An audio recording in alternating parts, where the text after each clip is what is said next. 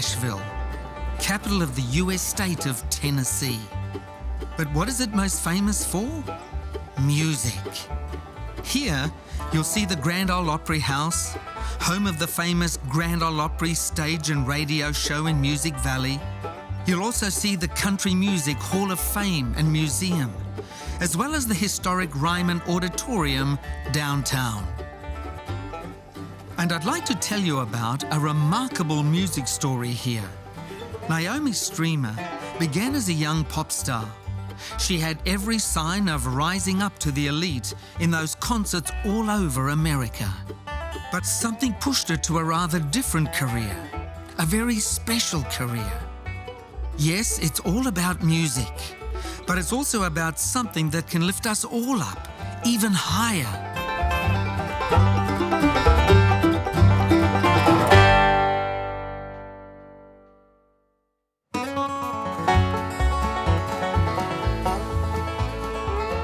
Here we are in the music center of America, Nashville. And the most famous event and location here? The Grand Ole Opry. This is actually Ryman Auditorium, the original site of the Grand Ole Opry House. It was first opened way back in 1892 as the Union Gospel Tabernacle. Yes, a church. Believe it or not, it was built by a riverboat captain and Nashville businessman who owned several saloons, Thomas Ryman. There was a famous revivalist back then, Samuel Porter Jones, who really impacted people. And Thomas wanted a big tabernacle for him. Hundreds of thousands of visitors from around the world would come here to take it in. After Thomas Ryman died, the tabernacle was renamed after him, Ryman Auditorium. And then it was used for Grand Ole Opry broadcast from 1943 through to 1974. Those were weekly country music stage concerts, and it presented the biggest stars of that genre. And it went on the radio right across America. It was, in a sense, a one-hour radio barn dance and would become the longest-running radio broadcast in history. This Opry showcases a mix of legends and contemporary chart toppers. They perform country, bluegrass, folk, gospel, and even comedy skits. Today, this Ryman Auditorium is a National Historic Landmark, and because of its origin as a tabernacle, it's called the Mother Church of Country Music. It grew so much, in fact, that in 1974, the Opry had to build a larger venue here. Just outside of Nashville is the new location for the Grand Ole Opry. Country fans flood here to enjoy the concerts.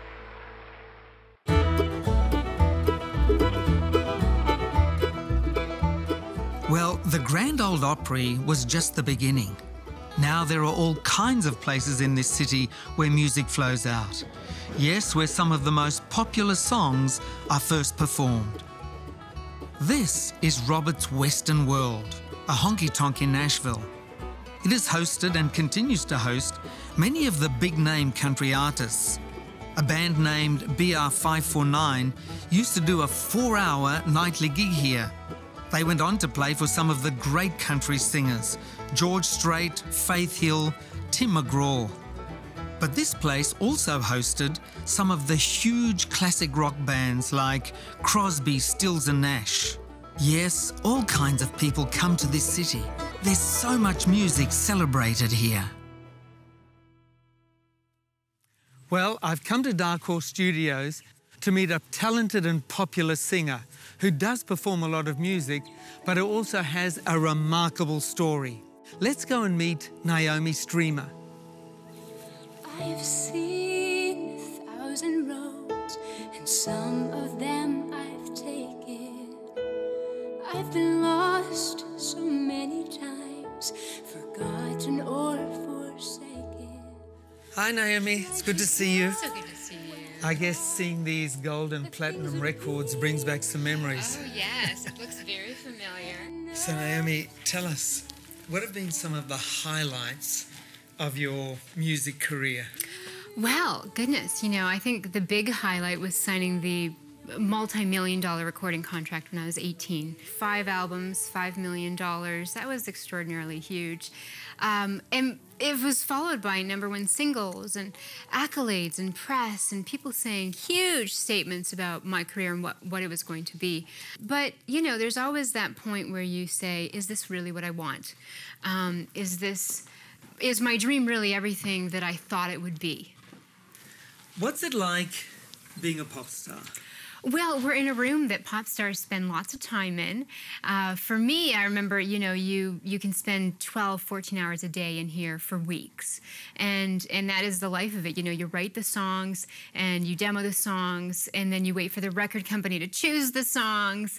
And, it's this whole process where pieces start to come together, this big puzzle. And, on the surface, it's very glamorous. There's a lot of work, and it's not always exactly what we imagine it will be going in. There's a lot more going on behind the scenes than meets the eye. Tell us about the beginning. How and when did you get involved in singing as a life goal? Well, I grew up in a musical family, although we did not have any entertainment. So my musical entertainment was my parents writing songs, and when I was 6 years old, I decided I wanted to become a singer, which is interesting for someone who doesn't listen to the radio, and that was me. And I became adamant about it, and it was all I really wanted to do. So when I did discover the radio at around 10, I thought I have to be on this thing. And so continued working hard through my teen years, and that really just led me to this career. And for me, I was so focused on the goal, I never thought of failing. I never thought there was even opportunity to fail. And so for me, it was, I'm just going to find a way to make this work. And I was a bit of an odd child. I would have rather work on my career than hang out with my peers. And that's what I did through my teens. And you began writing songs too, didn't you? Yes, and writing for me was not something I wanted to do. I wanted to be a vocalist, like my favorite singer, Celine Dion, and I thought I can just sing. And I went into a studio when I was about 14 to make a demo, and I went in and I said, this is the song I'm going to do. And the producer looked at me and he said, well, did you write it? And I said, no. And he said, well, we're not recording it because it's not you. And I said, well, many people sing songs that aren't them. And he said, well, you're never going to go anywhere unless you start writing songs. And I was so upset with him saying that I wasn't good enough to do it just on my voice, that I went home and I said, I'm going to prove him wrong. I'm going to write songs, not because I have to, but because I can. And then I'm going to say I don't need to. I was very stubborn. And so that's how I began writing songs, which ended up proving to be very useful to me. You were 18 years old, stepping into Sony Records for a record deal worth millions of dollars. What was that like? Well, to me, this record deal meant the world. It was all I had wanted for as long as I could remember. And I had worked toward it, sacrificing many other things. And Sony in particular was the label I wanted to be with. I'd met with several that week and had callbacks and callbacks until I was with the president of Sony. And to put things into perspective, when I went on this trip to New York, my father had said, my dad was a literature man. He sold Bible books door to door. And he said, we can't afford this. We can't afford to send you all over the world to make music. So this is it. And I remember I made a promise to my dad when I got on the plane. I said, Dad, I'm coming home with a record deal, which was ridiculous. And if you're in the industry, you go, that's not going to happen. It's going to take months and showcases and going back and forth. And that was it in that moment with that president. She said, do you want to sign with our company? And I remember just being so overwhelmed, I didn't even say yes. I was just like, and it was a Valentine's Day, and I ran out of the office. They pulled me up in a limo, and there was flowers, and I called my dad, and I said, Dad, guess what? I'm coming home with my record deal. It's pretty phenomenal. Naomi, you've performed with some of the biggest names in pop music, like Carlos Santana. What was that like? Well, working with Carlos Santana, he's one of the quietest, calmest, most humble people you'll ever meet. So getting together in the studio was a rather extraordinary situation. And when he first hit the guitar, I remember immediately recognizing that just so distinctive sound. And I remember that moment in particular, just being a couple feet away from him and hearing that on something I'd written. And I remember that moment going, this is the moment that I'm going to remember forever. And it was really wonderful. You know, he's a really good guy. And we went on after that to shoot a music video together. And you know, it was just extraordinary. It was a wonderful situation. Naomi, you actually had a #1 album. And yet... Well, you know, the #1 hit, it's funny because you go into the industry and you think it's going to be perfect and it's going to be just like what I see on TV and just like I imagine. But it's a lot of smoke and mirrors, and you know, it's a lot of running through back doors and through kitchens to get to the stage.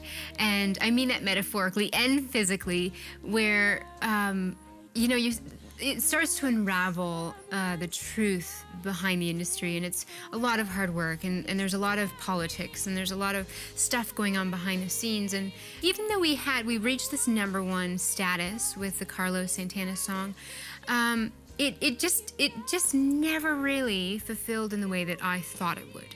And it never came to this moment where I thought, oh, you know, this is it. For me, it was always just lacking. And the stuff was always going on behind the scenes that just didn't quite feel right. And like as though things were on the verge of falling apart. And many times there had been ups and downs and ups and downs. And you know, I was a great rebounder in the industry, but it just never felt fully satisfying. It wasn't a feeling that you could relax in and go, you know, I got to where I was working hard to get for all these years. That wasn't it. It was something is uneasy about this for me. Your career's taken many twists and turns. In your book Backstage, you found yourself in hip-hop star's Puff Daddy's studio. What happened there? Yeah, I had never thought that I would end up in Sean Puff Daddy Combs' hip-hop studio in New York City because I wasn't a hip-hop artist. I was a pop artist. But in this journey that I was on, you get this kind of pressure that you don't want to miss your opportunity, or you don't want to get out of the game for even a moment because then someone else will come in and take your place.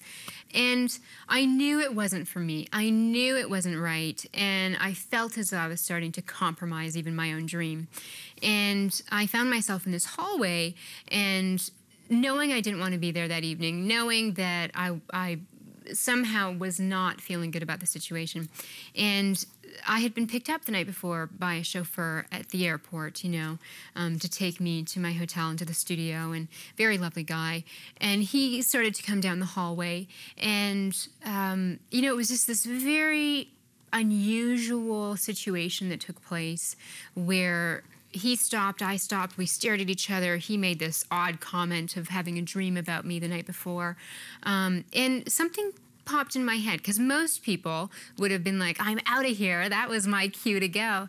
And for me, I had heard the night before that this man was a Christian. And so for me, I was a Christian. And I thought, there's a connection. And I'm just going to see what this guy is trying to say. And what he was trying to say was that, you know, the Holy Spirit had given him a message in this dream he'd had the night before with an angel, just, you know, this supernatural situation. And at the beginning, I really thought he was pulling my leg. I thought he was just taking me for a road to be like funny joke at the end. But it wasn't. It was very serious, and it was very real, and he began to tell me the story of my life.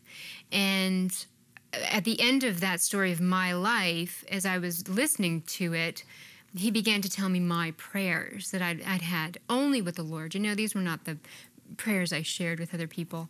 And when it got to that point, I knew this was something much bigger than the two of us. This was God intervening in my life in a hip-hop studio. You know, he had really was making a huge effort to shake me and say, you know, I'm on the verge of losing you, but I want to send you this message to see if you're going to listen. And the message was, you can continue to chase after your dreams, and you can continue ending up at this road asking yourself, what am I doing here? Why isn't this working out the way I want it to? Or you can, at this moment in your life, turn away from the dreams you've been chasing and pursuing and being so adamant about, and you can pursue me. And that message was, you can pursue God, giving up everything else. And if you just pursue him, Jesus, then at the end of that road, all your dreams will come true. And, I think it's the message that comes to all of us at some point, or maybe multiple points in our life. And there it was for me, being given to me in a hallway in a hip-hop studio in the heart of New York City. And I remember I ran out of there shaking, with the tail spine tingling. And I remember thinking to myself, no one's ever going to believe this happened. And they're going to say I'm crazy. And I didn't know who to tell or what to do, but I knew God had just made a huge effort to get my attention. And he had gotten my attention. And then you meet Randy Jackson, American Idol. That must have seemed like a big move forward. Randy Jackson, he is a household name, icon from the American Idol franchise. And there I run into him on an airplane. And the whole situation was so unusual. And when he sat down next to me and said, I've been thinking about you, and there's a project I want to work with you on, you think, you take that and you go, there has to be something behind me, like, this is not real. And so even though I had gotten that message in the studio from God, you start to question, you go, well, maybe this is from God.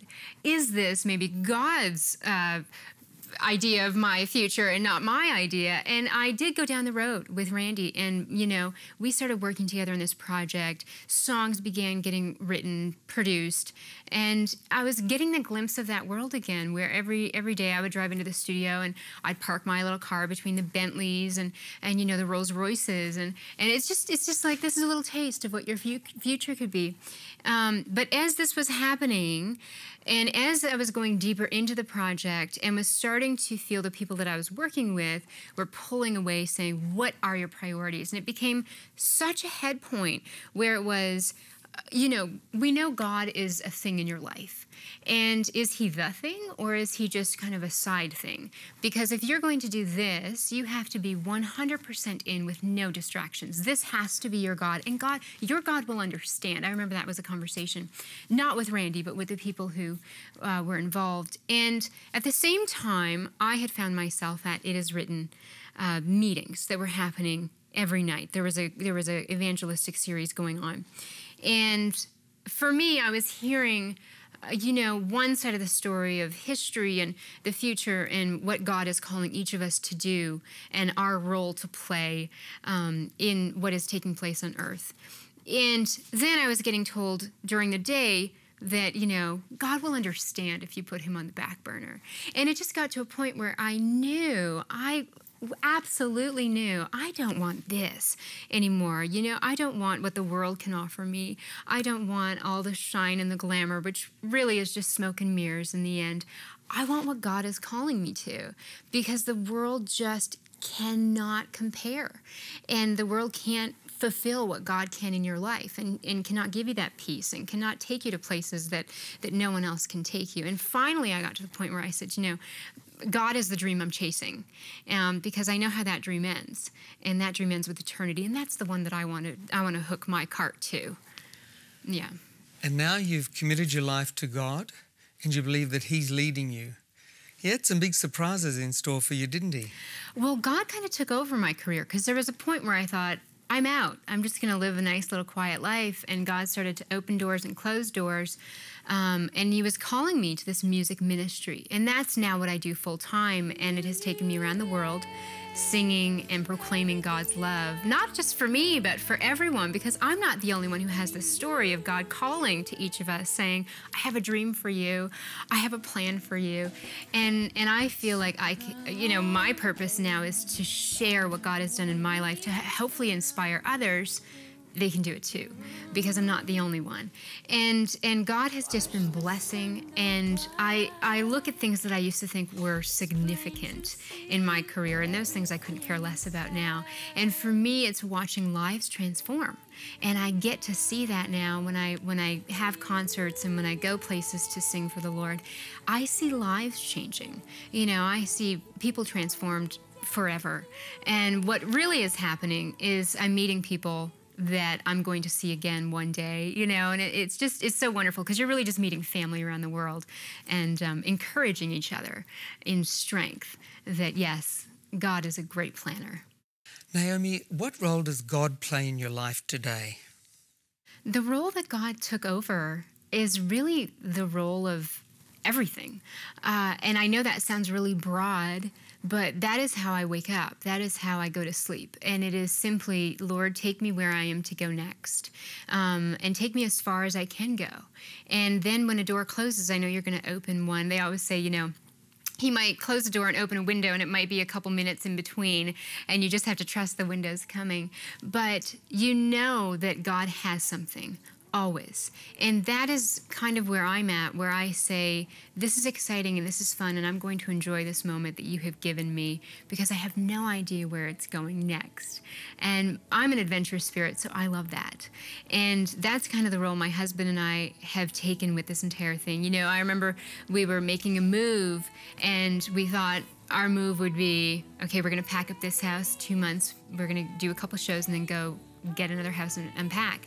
And we had no idea that God's plan was you're going to be on the road touring, going from church to church and having concerts for a year.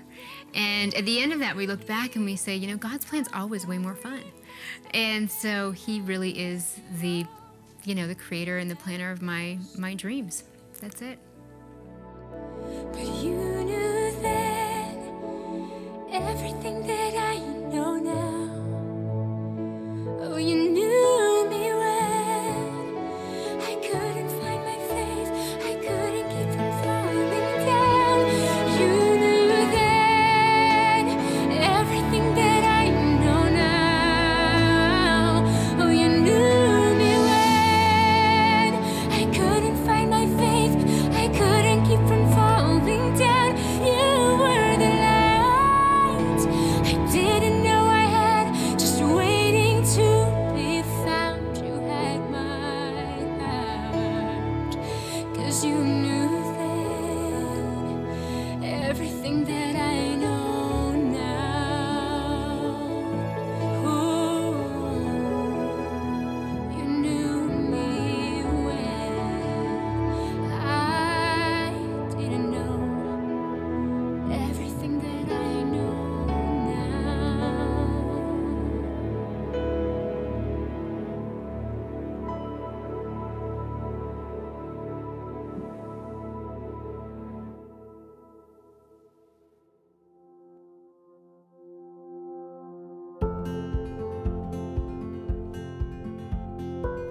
What a great story Naomi has to share.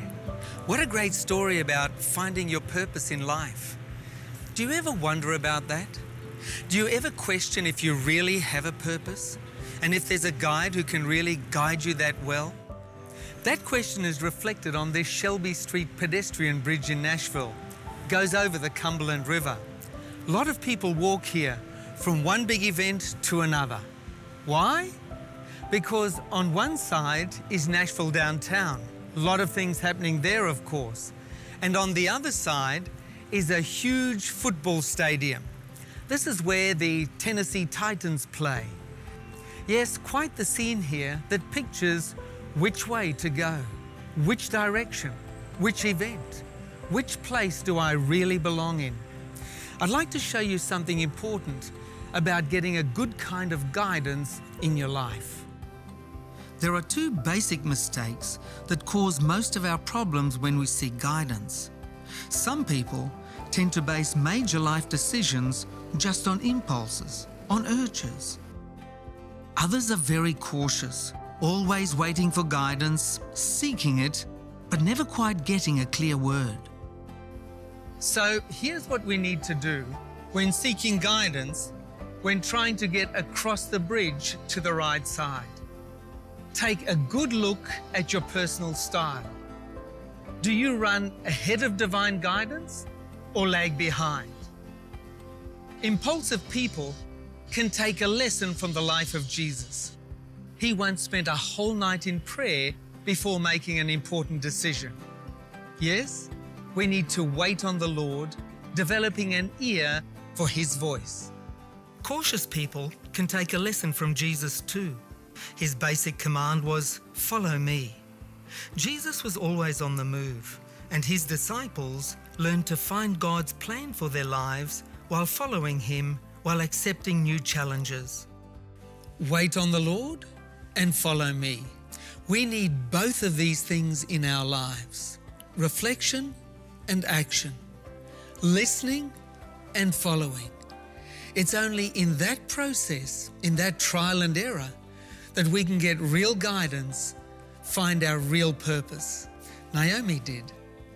Yes, after all her challenges, troubles, she feels she's been led to such a wonderful, fulfilling purpose in life. I believe you can too. I believe there's a divine guidance out there that you can take in. Why not ask for it right now as we pray? Dear Father, thank you for caring about our direction, our lives. Thank you for having such good plans for us. We pray that we will become better in seeking guidance. Help us to see our tendencies. Help us to both wait and follow. Thank you for what you can lay out. Thank you for taking us across the bridge. In Jesus' name, amen.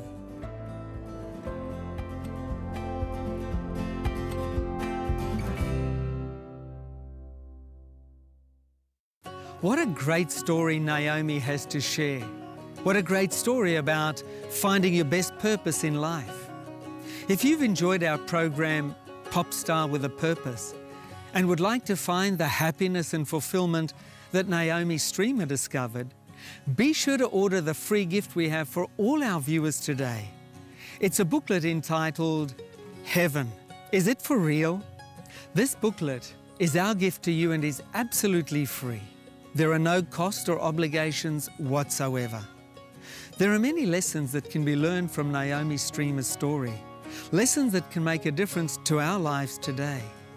So don't miss this opportunity to obtain your free booklet. Here's the information you need. Phone us now on 048 1315 101 or text us on 0491 222 999 or visit our website theincrediblejourney.tv to request today's free offer. So don't delay. Contact us right now. If you've enjoyed today's journey, be sure to join us again next week when we will share another of life's journeys together and experience another new and thought-provoking perspective on the peace, insight, understanding and hope that only the Bible can give us. The Incredible Journey truly is television that changes lives. Until next week, remember the ultimate destination of life's journey. Now I saw a new heaven and a new earth, and God will wipe away every tear from their eyes. There shall be no more death, nor sorrow, nor crying.